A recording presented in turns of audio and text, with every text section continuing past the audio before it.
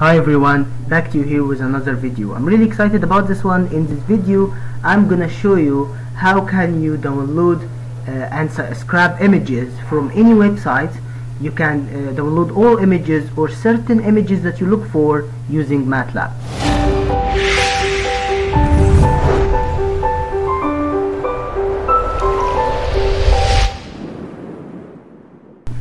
Okay, so you know that there is some codes, there is actually a lot of codes that we call web scrappers or web crawlers. These codes automatically surf the web and enters websites and look for images and download images. It doesn't have to be images, sometimes it's like data or other stuff, text, something like that, but I am here to talk to you about image scrappers. They scrap images from any website basically, and the marketplaces, you know, stuff like that. This is always very interesting to whoever work on this. But the new thing about this one is that here in MATLAB I can combine the ability to surf the web and download images with computer vision, with machine learning, convolutional neural network, this world. When you combine the two worlds together, you have something very cool. You can actually tell the code which images you look for, so the code can only download the images that you're interested in, not all the images. This is what's cool about this. Now, I saw a lot of scrappers. Some of them are good, some of them are not, and but there is not really a lot on MATLAB. A lot of them is on Python or maybe other platforms, but nothing on MATLAB that is that good. So that's why I'm excited about this one. This one is very good because it's on MATLAB and it's fast, and but of course depend on your internet connection speed and stuff like that. But anyway, it's fast and it combines the ability of MATLAB and machine learning, CNNs, computer vision with the scrapper, so you can download either, if you want all the images, it can do it, or certain images of a certain thing that or item you look for. That's very interesting. Okay, so let's start right away. Now, the web scrapping part of the code depend on HTML analysis. There is a lot of codes of analysis of the HTML. You can see it even from the name of the functions here used. All I made to analyze the text of an HTML and stuff like that. Okay, but the second part for this program or this code is the using of a CNN, which is AlexNet. AlexNet is very famous CNN. Of course, if you don't know what's AlexNet, you can Google it, and you can Google something called ImageNet and stuff like that. You will find that there is AlexNet, which is very good CNN that classifies any image into one of 1,000 class. So you have in an AlexNet you have 1,000 class. Okay, so let's see it right here. We can load one here. So let's see all the classes in an AlexNet. So the classes will be the last layer, right? And you can see all the classes. You can see that 1,000, and this 1,000 is very specific. Actually, you don't have only one category, let's say for cats or for dogs. No, you have several categories for cats, because it actually has a specific type of cat, a specific type of a dog, and so on inside this 1,000 category. So also in this video I'm going to show you how you can modify the last layer in the AlexNet and manipulate indices with classes to make a smaller but number of classes with more broad let's say more broad region, more broad field of images, not only like a certain types of cats, no, like let's say all cats or something like that, which goes well with the idea of scrapping and image downloading. You don't want a certain type of something, but let's say a certain category. So with this code also you manipulate this last layer and do this. I'm going to show you how you're going to do this. So after you do this, you give it the web page you want to scrap, and you will start downloading images. So let's start right away with this. Let's clear everything. okay, and start right away. You have a lot of codes here, functions, but what you're interested in is two scripts here, which is web scrap and add class AlexNet. This is the two codes that you're gonna use, and I'm gonna explain them now. With web scrap, you basically can download all the images or certain type of images you're interested in from a certain web page, okay, to a folder. So let's make a new folder. We're gonna make a new folder, empty one. Make sure you have a new folder to save in it, okay, and then we're gonna look for images. So here for illustration I'm using this website called Shutterstock, very famous gallery for images and so on. So we're gonna use this as an example. So let's look for, let's say, I don't know, animals, maybe something like that, just for illustration, okay. So here you go, you have some images and you want to download all of them automatically. So let's copy paste this link and get here, and now we run the code. So when you run the code, you see that there's classes. I have created 5 classes, one with like watches, this for illustration of scrapping images for a certain item or a product maybe, so classes, watch, a building, you want images of buildings, plants, you want image for cat or a dog or something like that. Also I'm going to show you how you can, using this add class AlexNet, create one more here, one more and one more and one more. So I'm going to show you how you can create more classes. This is the same way I created those, okay, manipulating, as I told you, the last layer of AlexNet. So you can make a new class. Actually you can make a class which is mixed of two classes. You can actually and I'm going to show you how you can make cats and dogs in one classes. Let's call it pets, and you can add cats and dogs and make here a new class of pets, so you only download images of either cats or dogs, okay. But later for this. Now let's use all images. With all images you don't use the CNN or AlexNet, you actually like download all images basically, and you don't look for a certain class, okay. So all the images on the page. So let's try this first.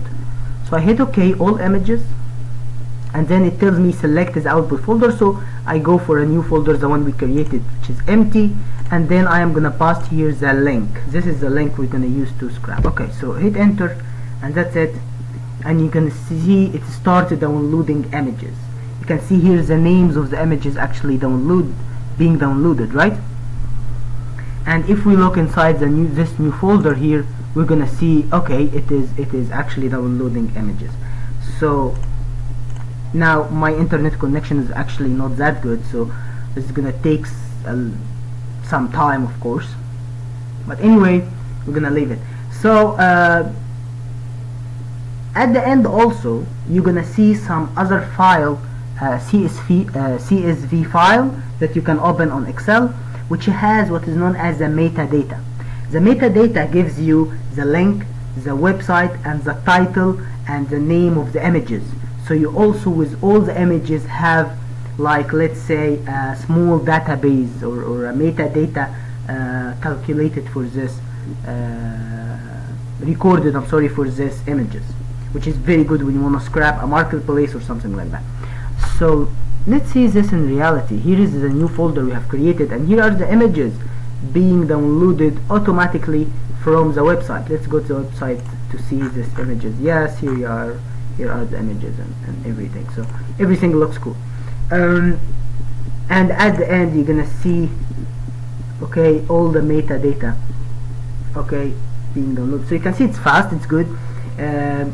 But remember, now we are downloading all images on the website, everything, even a logo, even everything, which is normal for standard web scrappers that we see on the web. But the nice thing about this that I'm going to show you is that now we're going to scrap images of a certain category, right?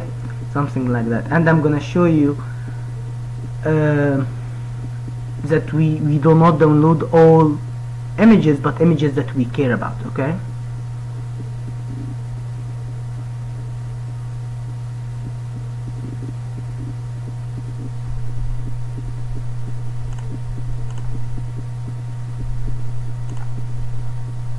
Okay, so this is going,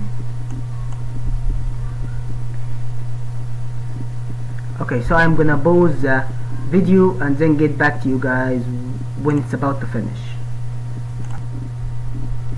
Okay, back to you guys here with it almost finishing. So here you go, it has finished now and downloaded all the images on this web page, and here you can see, okay, all the images have been saved in this new folder, right?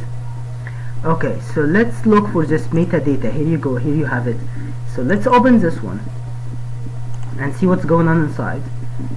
And you can see inside the name of the image, okay, the name of the image, the title describing the image, all of this comes from the HTML, of course, description for the image. You can see the website where the image comes from. So this is like very useful when you want to make, like, let's say a database or something like that. Very useful in analysis of marketplaces, in image processing, in making a data set for a computer vision project, a lot of stuff, okay? So you can see here's the description. You can see even the URL of the web page. This is the URL for this web page. You can use to download it again if you want, and the title and everything.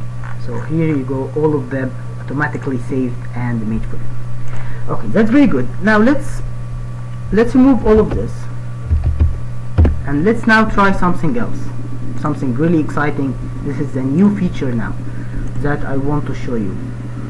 Now let's go to the website and look for something more broad, like pets. Okay, let's say pets. For pets, I'm sure there's gonna be some dogs and some cats, right?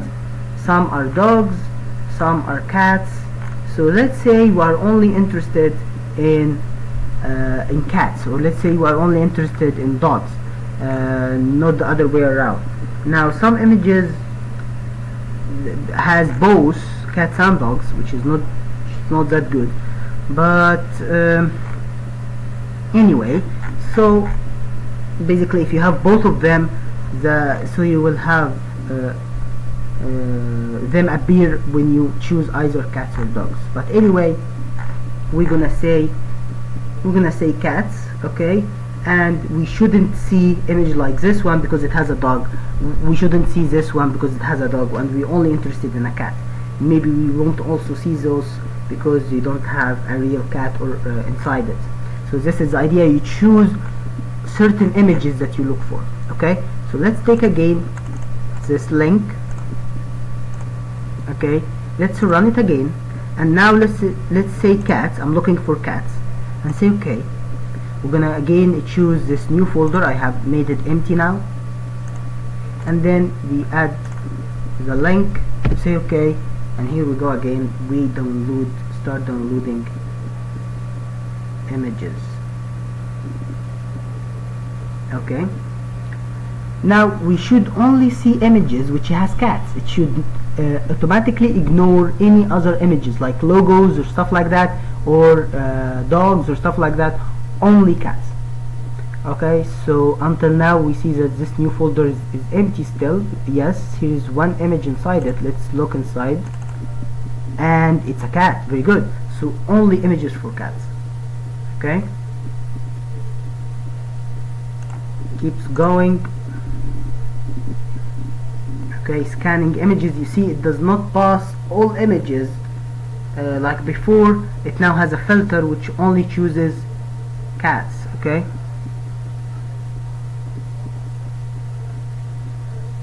so all other images with dogs or something like that, yes, here you can see only cats. Even the one which has both cats and dogs, maybe we won't read them. Yes, only cats, and here only cats. Let's make it bigger a little bit. Okay, so you can see it has even ignored images with dogs, which is very good, and the logos and the stuff like that. All the images on the website is filtered, and only images that clearly has a cat in it is selected. That is very cool about this one.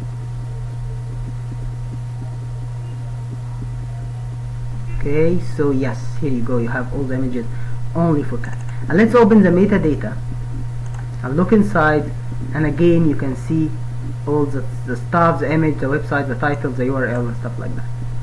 Right, very good.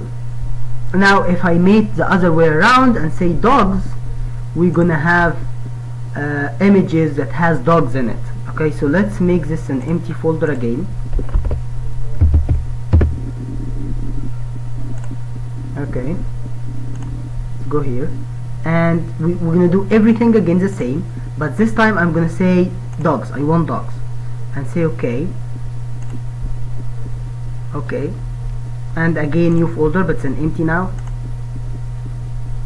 And here you go, the same link. Remember, this is the same link, but this time I have chosen to set the AlexNet filter to look for dogs.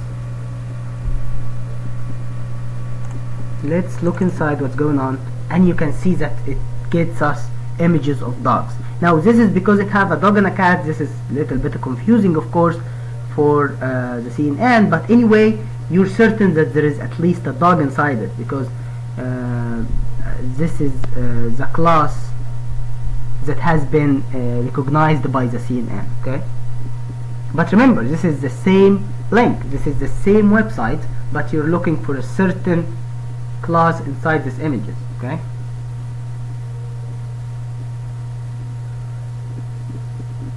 and here you go, different images from the same website, from the same link, the same web page. You see certain different images that has dogs inside it now, but the first didn't have. Now all of them has actually both cats and dogs, because we have hit bits, so maybe it has all of them. But anyway, the CNN can see the dog clearly, so that's why we see it. But when we hit cats, we only got images with cats. This one also has a rabbit in it, so anyway. Okay, so the final thing I want to show you is how to create your own class. Now to do this, you will find a folder called images. Inside images,